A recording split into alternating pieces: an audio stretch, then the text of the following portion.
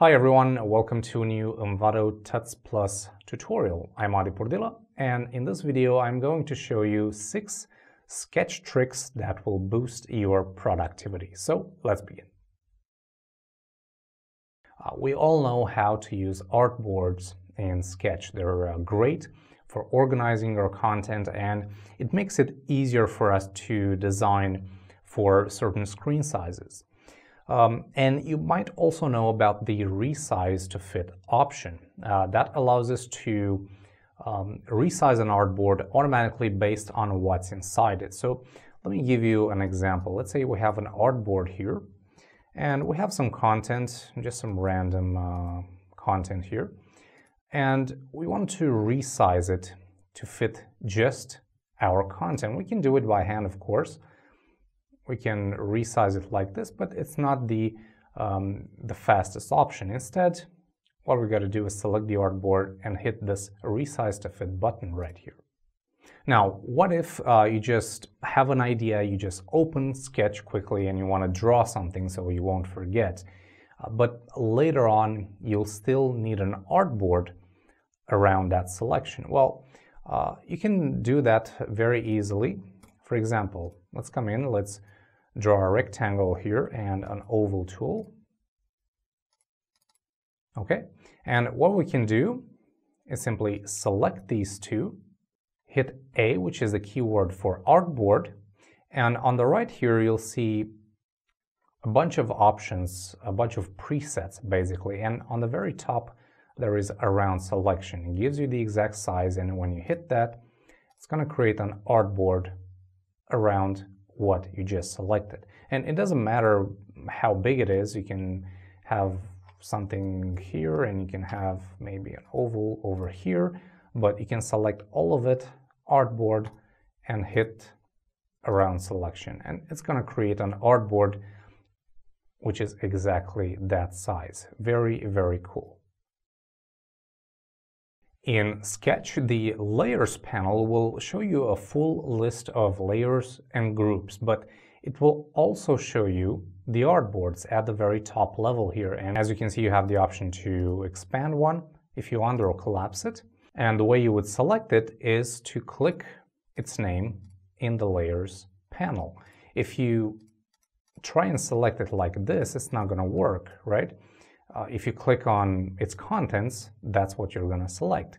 But there is a quicker way. What you can do is just hover with your mouse over the artboard name. You're going to see this blue selection here, and you just click it and you've selected the artboard.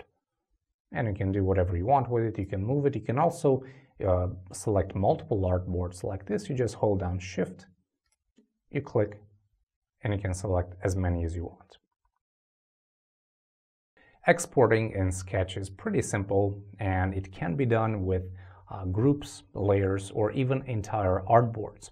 Now, the way you would export, you would go to your element, you would either select it here or in the Layers panel.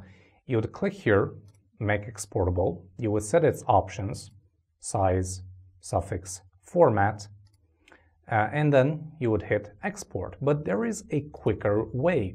What you can do is go to the layer group, select that item, and simply drag it onto your desktop or in a Finder window, and that's going to create a PNG file, because that's what I have selected right here. But if I change this to JPEG and I do the same operation, I just click and drag onto my desktop or a Finder window, it's going to export a JPEG file. And you can even do this with entire artboards. Simply select them, and if you don't have an export setting here, it's going to use the default, which is PNG at 1x. So again, simply drag and drop, and you're done. Drawing shapes in Sketch is very simple. You just select your tool, click, drag, and you're done. But what if you want to move that shape to a different location? Well, it's of course very simple. Let's create a simple rectangle here. Just click drag, and then you move it to whatever you want, right? But what if you want to draw a shape in a specific place? Well, you can do that very easily by holding down space. So for example, let's draw an oval. And if we hold down space, we can actually move this while dragging it. So if I release it, I'm going back to the oval tool. But if I hit space again, I can move it. And I can position it wherever I want. Now, you know how resizing works in Sketch, right? You just select an element, grab the handles from the corners, click and drag, and you resize an object. But let's see what happens if we try to resize, for example, a button that has some text in it. So let's quickly draw a button here. I'm going to use a nice background here. Let's also give this a border, center. Let's set it to about 5, and we're going to use a darker green color here. And maybe a bit bigger, like 10, right? So inside this one, I'm going to have a button that says Contact. And of course, we're going to align these in the center, group them, and then I'm going to duplicate them, and I'm going to resize this. Let's say that I want this button to be like 75 pixels in height. Well, watch what happens if I resize it.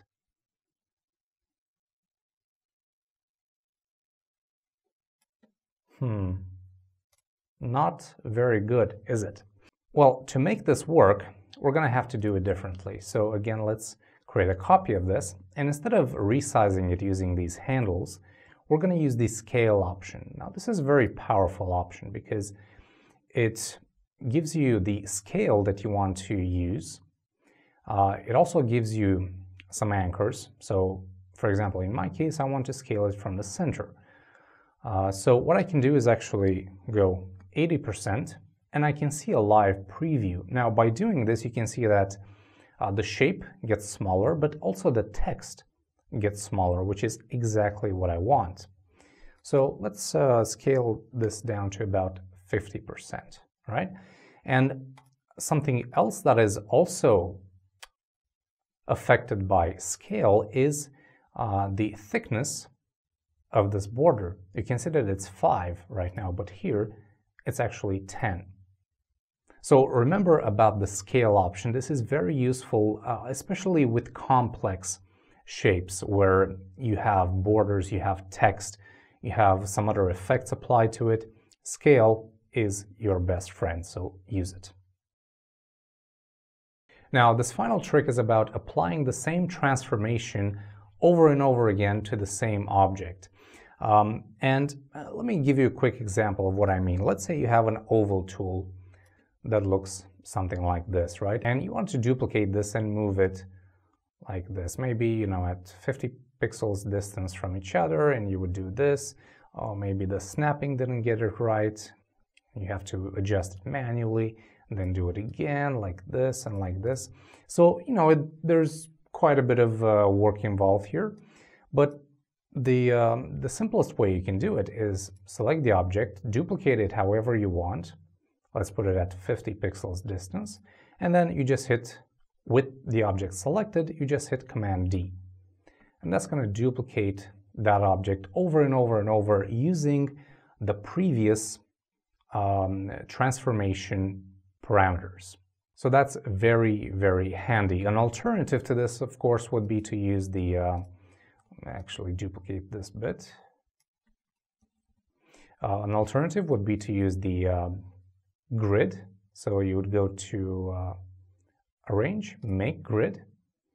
Of course, you would need to select one row, and then how many columns do you want? Well, maybe I want 5 at a 50 pixel distance, and you would hit Make Grid, and that's going to do it for you. But the method I showed you is much easier. So again, press Command D on the object you just created, you just duplicated, and it's going to copy the parameters of that transformation and reapply them over and over. And that's it for the 6 sketch tricks that will boost your productivity. I know they have seriously helped me in my workflow in Sketch, so I really hope they're going to do the same for you. As always, thank you very much for watching. I'm Adi Pordila, and until next time, take care.